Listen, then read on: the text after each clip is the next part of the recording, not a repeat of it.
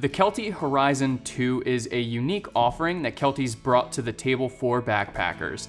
This simplified design is lightweight at around 4 pounds 5 ounces, packed with a minimum weight of right around 3 pounds 10 ounces.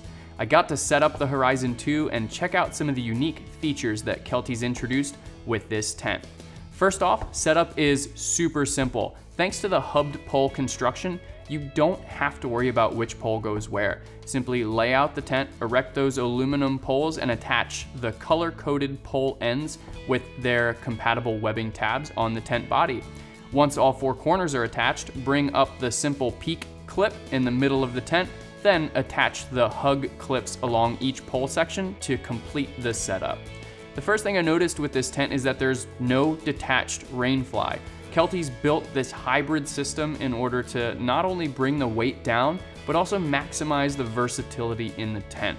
If you're expecting fair weather, you can roll back the rainfly and toggle it at the top of the door to create this vast stargazing canopy.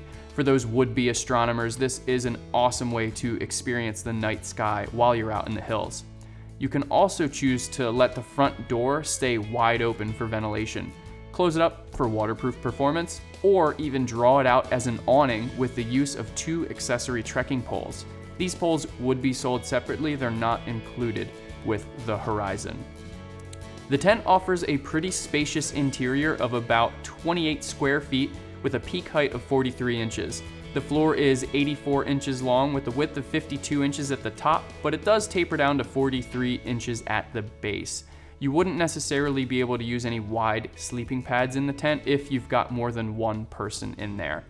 With that construction, you do get some slightly more durable materials. The floor is a 70D nylon with an 1800 millimeter waterproof polyurethane coating. The walls are slightly lighter 40D nylon with a polyurethane coating as well, and there's a lightweight no-seam mesh that lines the canopy. The fly is a 40D sill nylon, and that's also waterproof and seam taped. The vast majority of the tent is waterproof with the exception of the mesh, obviously. Inside the tent, you get some accessory storage for headlamps or some other small items as well. When you're ready to pack up camp, it's very easy to break down the tent. Kelty recommends rolling up that rainfly and attaching those toggles prior to packing in order to simplify the process. You also get a nice compact carry cube as the stuff sack for easy packing. Overall, the Horizon is a really neat offering that's simple and very efficient. It's fully waterproof for the less than ideal nights on the trail, but gives you the option to quickly and easily experience the beauty of the night sky.